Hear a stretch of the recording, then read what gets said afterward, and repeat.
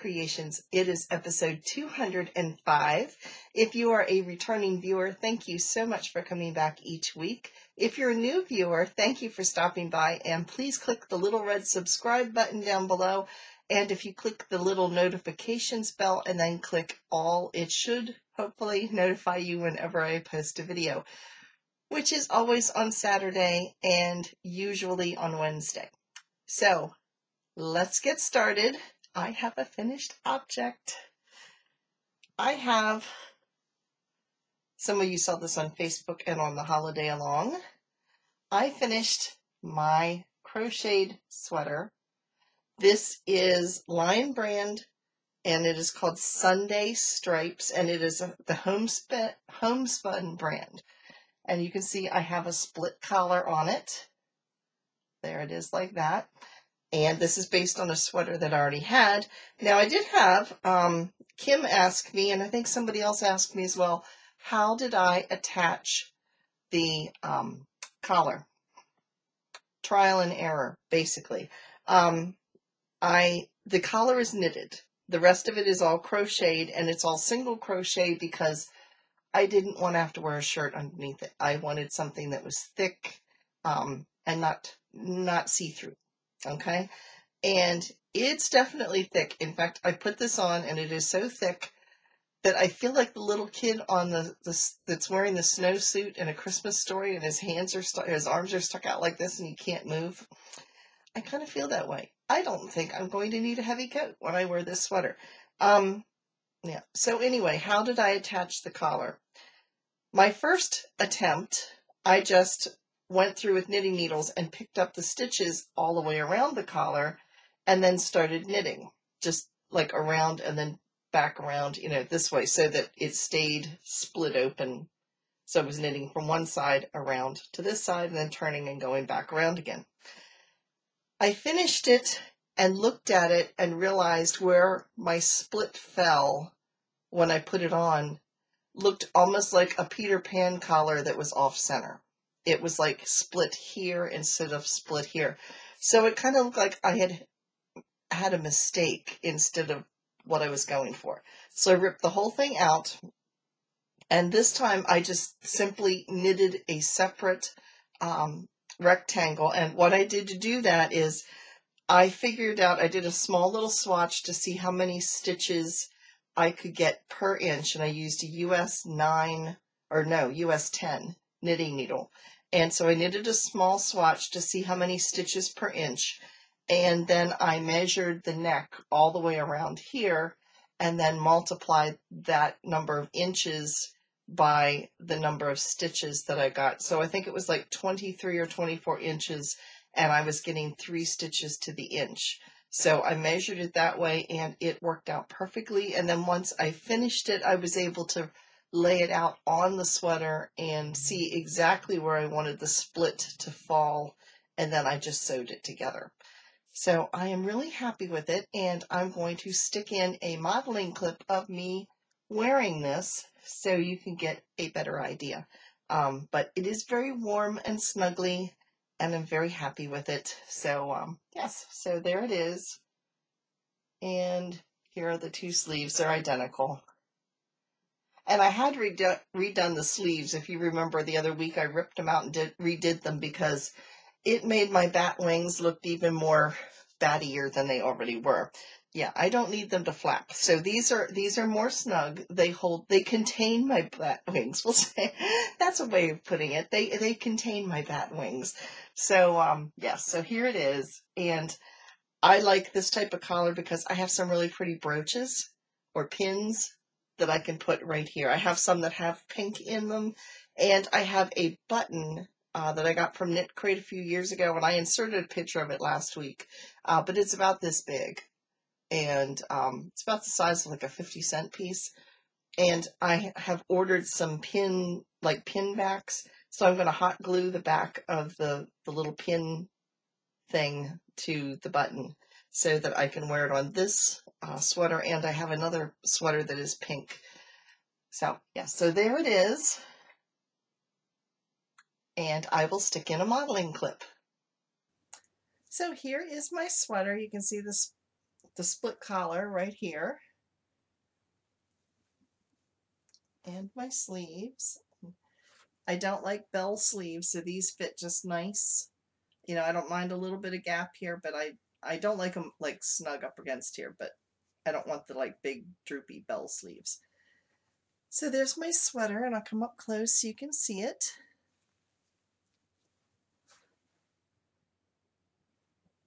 So yeah, it's really warm, it's soft, it's like wearing a blanket, and as I said, I feel like the little boy on A Christmas Story with his arms stuck out like this, because it is a thicker sweater, but it'll be nice and cozy in the wintertime. Now, I have to give you an update on my crocheted basket, okay? I have been using this. In fact, it works perfect for sweaters because this one's really, really deep. You can see how tall it is. But the dog has decided that when it gets slightly squished down like this, it's perfect to climb inside. I was looking the other day, I looked down and the dog was inside my basket, which means I need to de-hair it because it's got puppy fur all over the place inside there. But yes, she apparently really likes it. And it's not as puppy furred as I thought. I don't see puppy fur. How did we not do that? If I wear clothes, she was on my lap earlier and I was like wearing half of her hair, I think. Yeah, so anyway, the dog likes it. And I just bought her a new dog bed, which is crazy. Her old dog bed we got when we got her from the pound, well, I say the pound, it was Humane Society. When we got her, they gave us a dog bed, and she has used it, I guess 11 years now, because I think she's 11 years old. And it was this cute, we always called it her princess bed because it was all puffy and it was pink and it had a little flower on it. I washed it because it had a little odor to it, and when I washed it, it literally fell apart. So we had to get her another little puppy bed instead, and now I'm discovering that she likes my basket, and I could have just made her a short-rimmed basket and stuck a small pillow inside and called it done, and she would have been perfectly pleased.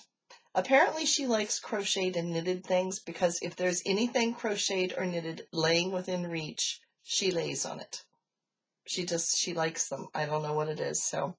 Yes, she wants to take over my basket, but I'm not sharing that with her. I'll make her something different if she wants it, but yeah. Anyway, just thought I'd share that because I thought it was kind of cute and funny. So the rest of my projects that I have going on, my works in progress, are all knit related because that was my big crochet related project that I worked on this week. I still am working on my crocheted bath rug and my crocheted my next crocheted basket. I just didn't work on them this week because all of my crochet was spent on the sweater. So let me show you what I've got going on with my knitting. I started these socks last week. Oh, and they're all tangled up here. I am doing these 2 at a time. I started out doing 1 at a time just until I got to the heel, flap, and gusset. And once I got past the heel, there we go. Once I got past the heel, I put them on and I'm doing the magic loop. So I'm doing them 2 at a time. So here you can see the top. I haven't woven in my threads or anything yet. So here's the top. And then here is the heel. And so now I am working my way out on the foot. So there you can see it a little bit better. So yeah, so I got 2 of those going and 2 balls of yarn, and I'm hoping this is enough because this is the only skein of this yarn I've got. So the toes might end up contrasting, I'm not sure. We'll see how far, but I'm hoping I can finish the socks with these. So that is knit project number 1. Knit project number 2 is a hat. I'm back to doing my hats again. So this one is on, it's my pinwheel beanie hat, but I'm doing a different ribbing on it. I'm doing a 3x1, which is kind of neat because once it gets into the body of the hat, it doesn't even really show all that much, but it still gives you that elasticity that you get with ribbing. And in the acquisitions, I'll tell you a little bit more about this, but I am using US 7s, and this is 12 millimeter ChiaoGoo needles. This works so much better because the 16-inch ones, which is what I had before, once you get in the body of the hat, it's not a big deal, but when you first start using this, it's really tight. I mean, you got to really slide your stitches around. This thing is like a dream. You just keep going around and around. You don't have to kind of fiddle with it at all. More about that in the acquisitions. But so that is my other knitted project. I had a meeting this week, so that's what I was doing during my meeting.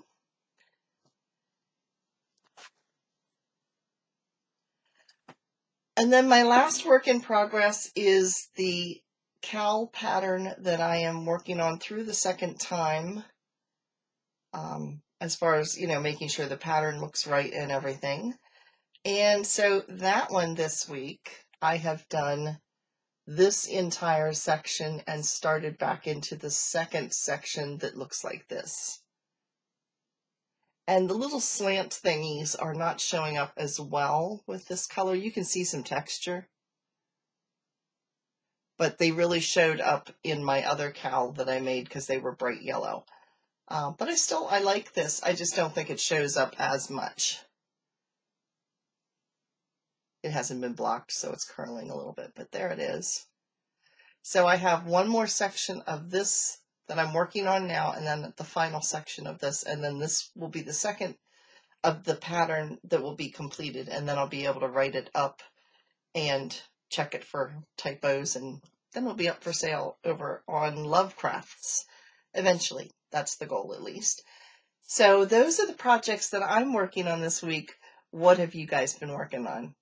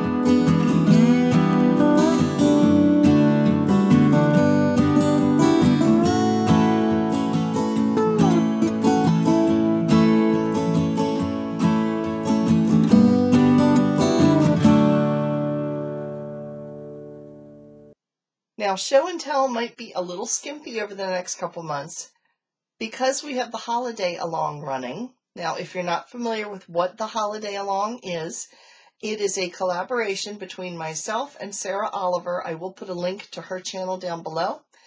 And from October 1st until December 31st, you can submit onto our Facebook page, which is Holiday Along 2020. Or you can email me at KatrinasCreations@yahoo.com, and you can enter anything you make. It does not have to be holiday related. as long as it is finished between October 1st and December 31st. So at the end of the holiday along, both Sarah and I will draw prizes. She's already announced over on her channel what the prizes are going to be for her, and mine are yet to be announced because I have to look through and decide this. I need to come up with what I'm going. I have some ideas, but I haven't come up with definitely what I'm going to be giving away as the prize. So anyway, it's going to run for those 3 months. You can enter anything that you make that is knitted or crocheted. Please tell us when you send in your submission, whether it's knitted or crocheted, what kind of yarn you used, how much yarn you used, or at least a close guess, and what the pattern is. That way, when all of us see pictures of these projects, if we see something we want to make, which I saw one the other day that I really, really like, yeah, that way the rest of us can ooh and ah over it and then go over and get the pattern for ourselves. Or if we see a particular yarn that one of you has used that we really like, we can see what it is. So, yeah, if you have information, please put all the information you can into your entry. And to make it a little bit fun, we are running Team Knit against Team Crochet, and we are transferring the yardage into mileage to see how far we can get. Now, Sarah lives just outside Glasgow, Scotland. I live outside Gettysburg, Pennsylvania, and we are loosely following the route from around the world in 80 days. Now, this part of the holiday along is just for fun. It's just to see how far can we go. And like I said, you can check over on Sarah's channel to see the map of how far we've gotten in a week. But roughly, at the time she filmed her podcast, Team Crochet had traveled from Scotland to London to Paris and was on their way to Germany.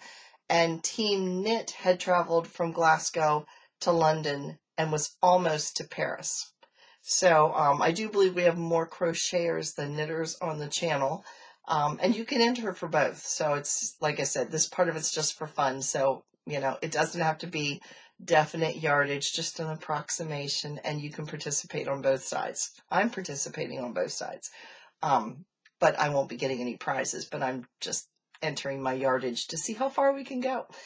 So that is the holiday along. Like I said, if you want to see the actual map of how far we've gotten, check out Sarah's channel, and the link again is down below, so you can go over and check hers out. At the end of each month, either she or I, one of us each month, is going to show an accumulation of all of the projects for that month. However, I need to talk to Sarah because we had so many entries just last week. We might want to do this on a weekly basis and show pictures. Because last week, okay, we started October 1st. Today is October 9th. I'm filming on Friday for Saturday's podcast, which is when you're watching this. We have 71 or 72 entries at this time just from 1 week. So if we wait till the end of the month, it might be a humongous number of things to watch. So, yeah, so that might pop up as a video at some point from one of us. We will put a video up maybe in a week instead of waiting till the end of the month because of the number of entries, which is exciting because I think the total last year we had a little over 400 entries. We're close to a quarter of the way through that, and we're only 1 week into it. So, yeah, I think it's going to be fun. We've got a lot more people participating, which is great, and we might get further. Last year, I think the furthest Team Crochet won last year, and I think they got to San Francisco. So who knows? This year we might make it across the U.S. to Gettysburg, Pennsylvania, because I'm on the East Coast. I'm kind of between, if you're not familiar with the U.S., I am between Baltimore and New York, closer to Baltimore. But that's the general area where I live. So that is the news on the holiday along. Now it's time for acquisitions. First thing, my Lion brand order came in really quick. They had a sale on, I think it was 40 or 50% off of Just My Stripe a couple weeks ago, and they filled the order faster than I expected. So here's what I bought. I bought 2 skeins of each of these colors. They are going to be slipper socks or just socks. This is a worsted, I think this is worsted weight. Let me see. Is this worsted weight? Yes, it's a number 4 worsted weight. There is, let's see, this color, and they're both the same. They're just wound slightly different, so they look like they're different colors, but they're both the same. This color, Barbie, or no, it's cotton. I'm trying to read the French version of it. It says Barbie et Papa. Cotton candy. That's what it really is. It's cotton candy. So there it is. It looks like something Barbie would wear. I think that's why I had Barbie on the mind, because it looks like something Barbie would wear. So anyway, 2 pink cotton candy and 2 of these, which is berry blue. It's a teal. It's a turquoisey teal. And I did not tell you the yardage. There's 177 yards per skein. So I am hoping to get some socks knitted and crocheted out of this, like socks or like slipper socks, that type of thing. I wear them all year round, even in the winter time, of course in the winter time, even in the summertime, because my feet are always cold.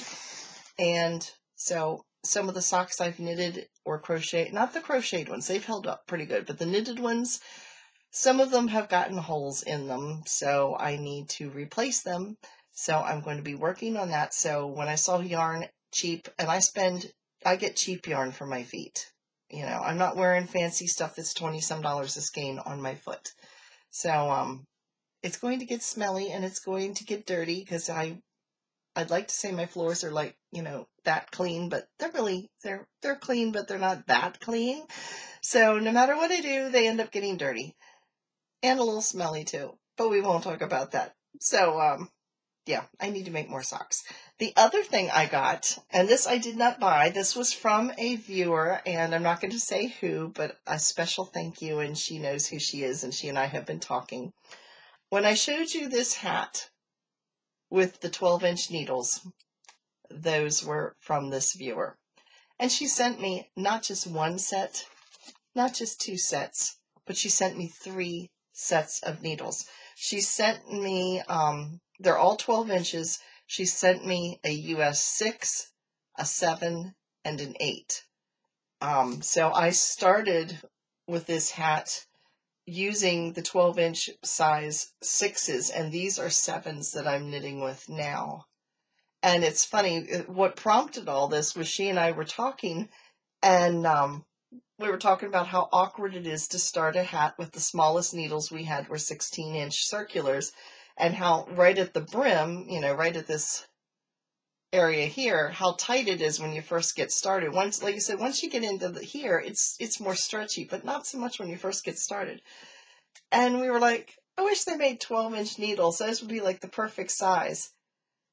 And apparently they do make 12-inch needles. So these are, I got this mail in from Amazon, and I was looking at Dave, and I was like, I didn't order anything. I don't know what this is.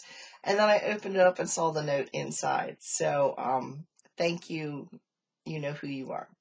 So these are the ChiaoGoo premium stainless steel needles, and they have like a red cable that they hook the needles with, which is really nice because the cable, I think they call them laces, they are very, very flexible. So actually, let me take the needle out and I'll show it to you.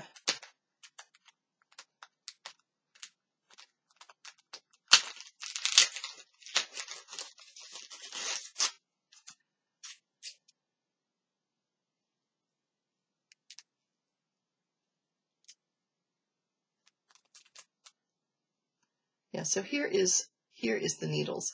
The tips here are, if you counted from right here where the cable joins to here, they are probably maybe 2.5, maybe 3 inches, but the actual working area here is about 2 inches, so that enables them to go really close. If you had a longer needle itself, or tip as they call them, it would be, you'd only be able to work like this. So that's why the tips on these shorter needles are small. So it makes it much, much easier to hold. And then the cable here is very flexible. It does not have a memory in it. And when I say a memory, some of your cheaper cords will want to try to keep coiling up. I have some that are like that try to coil the whole time, and it's really hard to work when they're wanting to, you know, kind of go like a spring and going boing all the time. These don't do that. So yes, these are the ChiaoGoo, and I will put a link below if you're interested in them. She got these from Amazon, so I will put a link to the ones on Amazon down below in the description box if you want to give them a check out. They do make them in other lengths, and they make, yeah, I think they make interchangeables too. I'm not sure. I have several ChiaoGoo needles. They're nice. And these are the stainless steel tips. They also sell wood ones if you like wood. So yeah, I'll put a link to ChiaoGoo needles down below. So there's one more acquisition that I forgot to show you guys. Well, actually, I guess it's technically two. And Dave and I went up to Lancaster, Pennsylvania. Although if you say Lancaster, the locals will look at you and go, where? You have to say it Lancaster. I have no idea why, but if you say Lancaster, they know you're not a local. But that area has Flying Fibers, which is a yarn shop I really like because they carry a lot of yarns that are hard to get other places. They carry Quince & Co., they carry Brooklyn Tweed, they carry Hedgehog Fibers, they carry West Yorkshire Spinners, they carry some European brands that aren't always easy to get here, you know, so it's a nice shop. Plus they have their own flock of sheep, and they do some of their own dyeing and spinning as well. So this is what I bought. This is Flying Fibers. Now I do believe, if I remember, they did the dyeing, but it's not from their flock. The fiber content is from the UK. It's Wensleydale.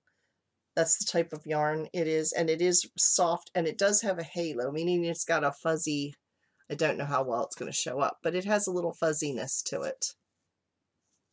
And it's 170 yards. It is a DK weight.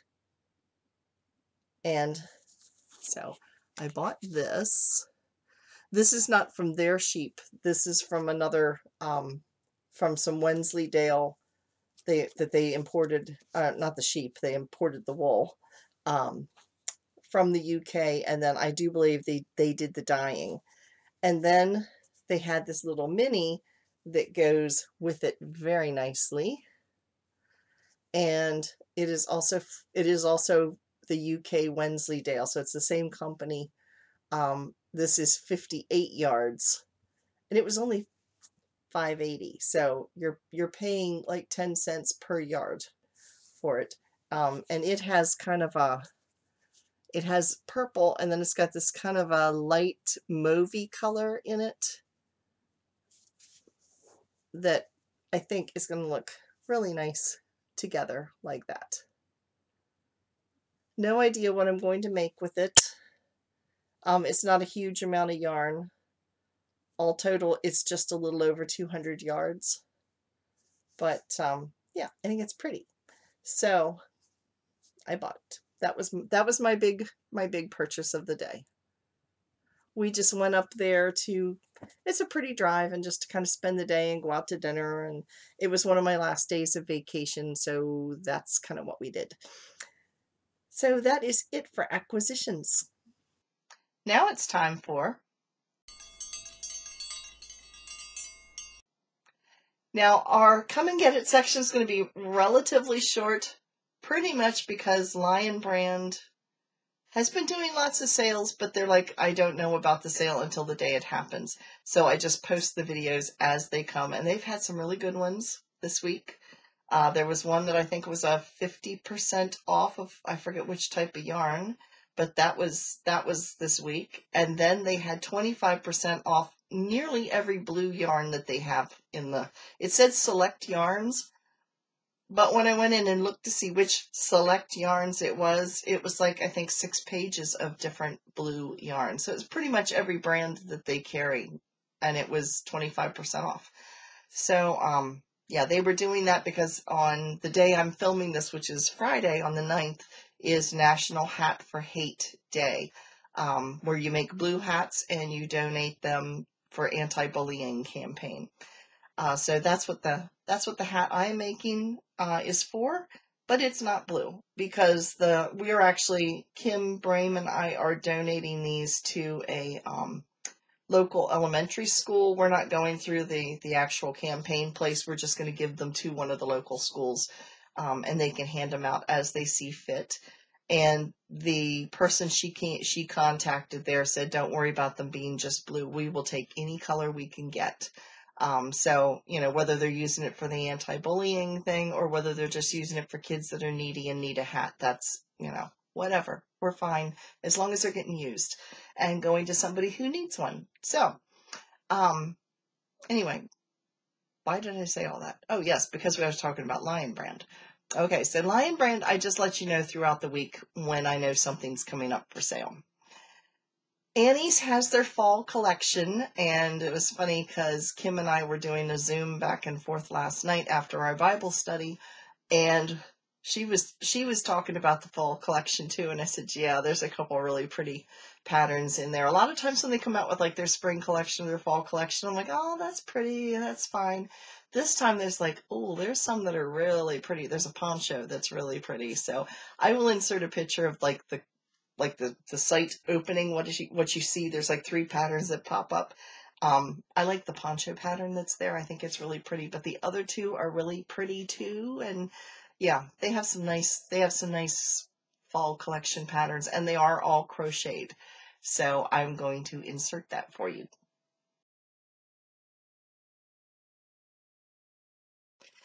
Now, Leisure Arts, I picked out a couple of wrap patterns. In my free patterns that I've designed down below, there is a crocheted wrap, which I made, I guess it's been about a year ago. Has it been that long ago? But I think it has. It's been close to a year ago. Anyway, on the holiday along, one of the entries was by Mary Wanamaker, and it's called the Adirondack Wrap. And I'm going to stick a picture in so you can see it.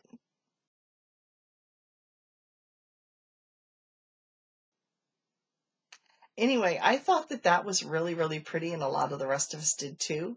I mean, there's lots of pretty stuff over in the holiday along, but that one just really caught my attention. And so I looked into it. It is a free pattern. But then I started looking around to see other wraps that are out there. And so Leisure Arts has a book called Wraps Made Easy, and it's a crochet book. So it includes 8 patterns.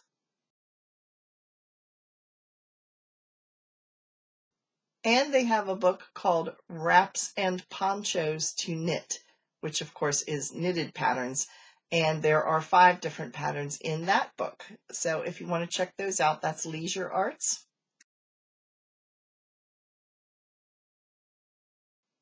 Knit Picks, they are having, it's not so much a sale, but they are having all of their Bravo brand yarns are being sold right now for $2.49. And Bravo comes in a bulky, a sport, and a worsted weight. It is a premium acrylic, 100% premium acrylic. So that is the Bravo yarn over at Knit Picks. And then Knit Crate, which I should be hopefully getting in the next couple of weeks. I get that once a month. It's a subscription box. It's normally $24.99, and you get 2 skeins of luxury yarn, and you get a little magazine with 4 patterns in it, 2 knit patterns and 2 crochet patterns in it. But if you want to give it a try, you can get 50% off your very first box. So you can get your first box for $12.50 if you're interested. So that link also, all the links to the sales and everything are down below. So that is it for this week. Wednesday's video is, yet to be announced. I have to talk with Sarah and see what we want to do as far as the holiday along. Yeah, so we'll just also be surprised on Wednesday to see what it is. Yeah, because I'm not really sure. Isn't that awful? I planned all my notes out and didn't plan on what my Wednesday video is going to be. So it's up for grabs. We'll all be surprised. How's that? Anyway, that's it for this week. Thank you so much for watching. Please give me a thumbs up if you have enjoyed this, and I will see you again Wednesday or whenever there's another Lion Brand sale, which is really affecting my pocketbook because I keep buying yarn. So, bye everybody.